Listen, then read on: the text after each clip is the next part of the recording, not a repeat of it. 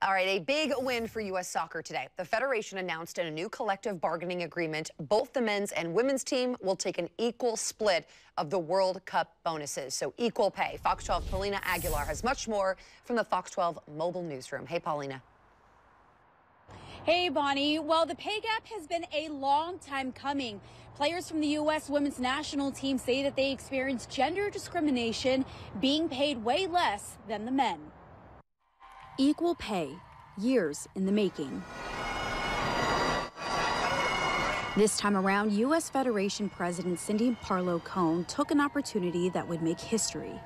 The men were out of contract, and the women were up for renewal. So it was and since we hadn't finished the renewal with the men, it was an opportunity to put them on the same timeline of renegotiations. With this new agreement, both teams will receive the same pay when competing in international matches and competitions.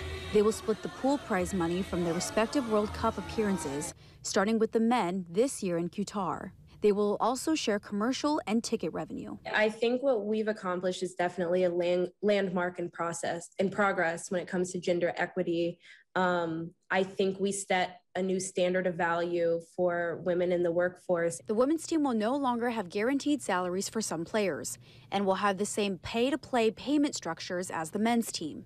To give you an idea, the men's bonus for the 2022 World Cup in Qatar will be $400 million. And the women for next year in Australia will be $60 million. We're just the moment that we're in, and the guys on this team really stepping forward and championing this, because it's not easy to give up the money that they're giving up, but to know that it's the right thing to do and then to step up and do it, I think they should be applauded. It just makes it all the more rewarding to recognize the group of individuals that, came together and did this for the first time in history. So really proud of our group. Back in February, players from the U.S. women's team, including Thorns players Becky Sauerbrunn and Crystal Dunn, settled a class action equal pay lawsuit against the U.S. Soccer Federation for $22 million in back pay. And they hope this sets the tone for the future. And this is just a really historic moment that will hopefully lead to meaningful changes and progress, not only here at home in the U.S., but around the world. And I think this will not only impact soccer, but it'll impact sport in general, as well as society.